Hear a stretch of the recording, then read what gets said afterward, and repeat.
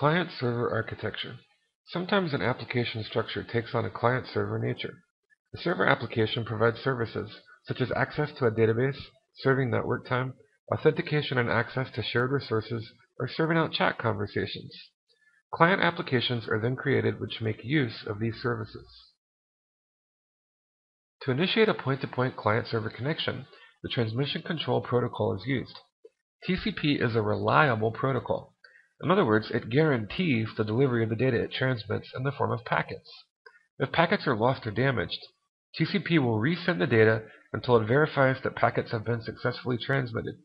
TCP is needed for applications that must reliably send messages back and forth or initiate file transfers to ensure that a perfect copy of the data arrives at the other side, uncorrupted. This brings us to our next point, TCP/IP sockets. When establishing connectivity, the client and the server each bind a socket to their end of the connection. Once a connection has been established, the client and server both read from and write to the socket when communicating. If this is new to you, you may still be asking yourself, what is a socket? A socket is a combination of both an IP address and a port number. Each socket used in client-server communication is an endpoint of the two-way communication link used to send packets between applications. Multiple TCP connections can be initiated between each client and a server, and each connection is unique by its combination of ports and endpoints. The server runs on a specific host where it creates and continuously listens to a server socket that is bound to a specified port number and waits for clients to make connection requests. The client must know the correct port and the IP address or host name of the server to initiate a connection request and identify itself. When the server accepts the client's connection request, the client also creates a socket, and communication between client and server takes place as both read from and write to their sockets. Java uses the socket and server socket classes from the JavaNet package to implement client-server communication. In the server application, once a server socket has been instantiated with the designated port, a new socket is created to accept the server socket's connection request by calling the accept method on the server socket object. Then, input stream reader, buffered reader, and print stream class objects are instantiated. The buffered reader object's readLine method is used to retrieve input from the client, and the print stream object's printLine method is used to send output to the client. In the client application, a new socket is created if the server's server socket accepts the connection request. The connection is requested by instantiating a socket class object and passing in the server's IP address or host name and the selected port as arguments. Then, input stream reader, buffered reader, and print stream class objects are instantiated. The buffered reader object's readLine method is used to retrieve input from the server, and the print stream object's printLine method is used to send output to the server. To summarize, let's look at the process for coding these client-server applications. First, create a socket or server socket object and open it over a specified port and IP address or host name, thus creating a socket. Second, instantiate input stream reader, buffered reader, and print stream objects to stream data to and from each socket.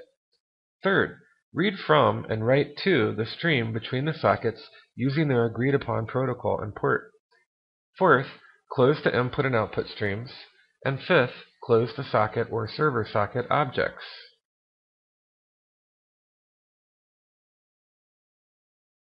Here in this example, we have a very simple server and a simple client. So first, let's take a look at the server. The very first thing that you'll notice is what we need to import, these packages. I/O for basic input and output processes, for all of our streaming objects like buffered reader and input stream reader. And then we also have to import java.net to give us our sockets, our network tools. So with our two imports, we create a simple class in NetBeans. And because this is not extending JApplet or applet, there's no init method or it's not even a JFrame. Just a very simple console application. So it needs a static main method so that we can basically build an instance of it and start everything running. And so that's all we're doing here in our static main method.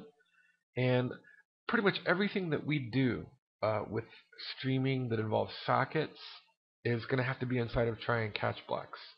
So you'll have to get used to that. So it's either I need to add the curly braces and try and catch around everything, or I'm going to have to code my functions to throw an exception. And in this case, I'm just throwing a plain old vanilla generic exception, sort of the granddaddy of all exceptions.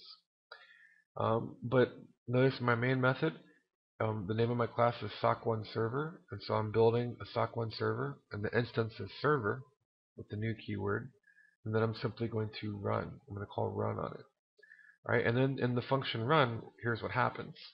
We're going to build or instantiate a new server socket called srv sock, okay, and it's going to open up on port 444, so 444 or 444. When we do this, I'm then going to turn around and build a new socket, whereas this was a server socket, this is just a plain old socket called sock.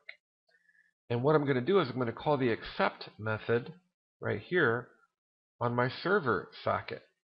And the return value that I get from that, sort of a pointer, is going to be assigned to point to this socket object here, sock. And once I do that, then I'm going to instantiate or build an input stream reader called IR, that's the instance name. And the argument is going to be the input stream. I'm going to call the function, in other words, get input stream on the socket here. And remember, this socket received the return value of the accept method from this socket, open on port 444. So can you kind of see how everything is connected, how everything is chained up? It's sort of this big chain of cause and effect here.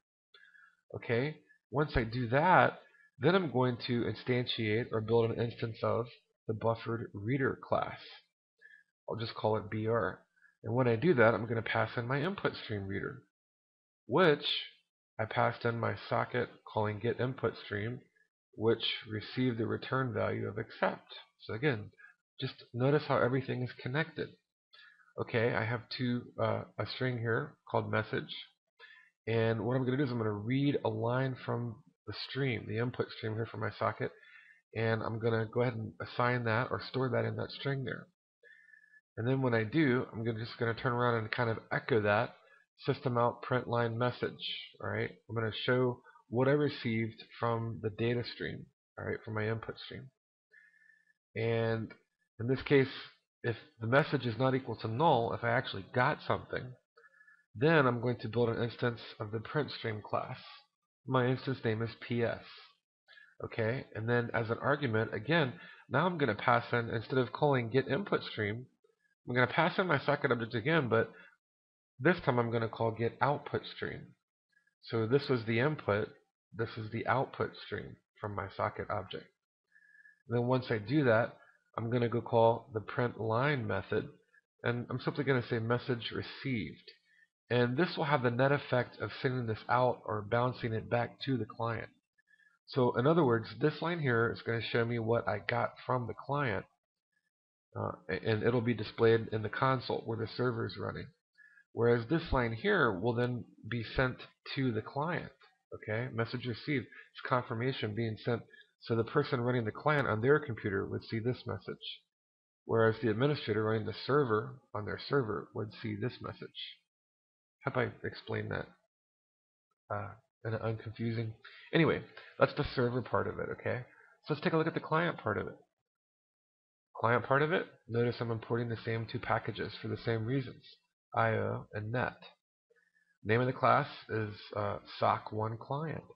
I'm doing the same thing with my static main method. I have to build an instance of the class to get it to run, to get it to start doing things.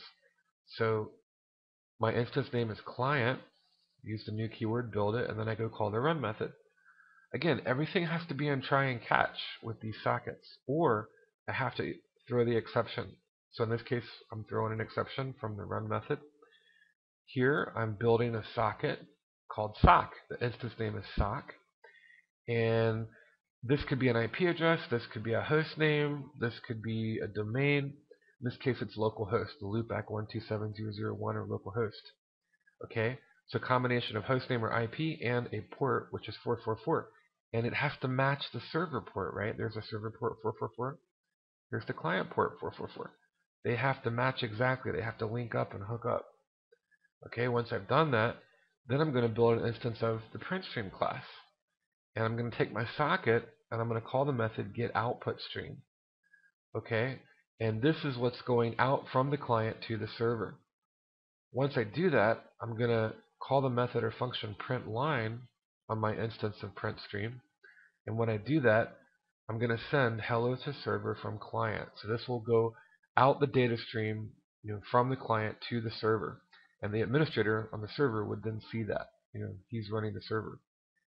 Okay, when I do that, now I'm going to build an instance of InputStreamReader called IR. And this time I'm going to pass in my socket once again. But instead of OutputStream, where I was sending something to the server, I'm going to call the method getInputStream. So I'm going to be listening for something coming from the server, coming back from the server. Okay. When I do this, I'm going to build an instance of BufferedReader. I'll call it BR. And I'm going to pass in my instance of InputStreamReader, IR, as an argument or a parameter. And then I'm going to read a line, in this case from the input stream, right? Remember, we called getInputStream. And I'm going to assign it to this string. And then once I do that, I'm simply going to system out print line in the console and display what that string is, whatever it is that I receive from the server via the input stream. Okay, so if that explains things, we always have to run the server first. We have to launch the server first, and then once the server's running and listening, the server socket's been built, port has been established, it's ready to accept the connection. Then and only then can we then run the client, and then things would work properly. So in the spirit of what we just said, I'm going to go ahead and right click on the server and run that first. Okay, and notice firewall pops up. Yes, I'm going to choose to allow it access, even though it's my loopback or localhost. But alright, so it's just sitting there running. Okay, not doing anything, but it's listening, it's waiting. Now with the server running, now I'm going to start the client in the appropriate order. And notice the client says message received, and that came from the server. Let's go look at the server's output. And the server received hello to server from client, which is as it should be.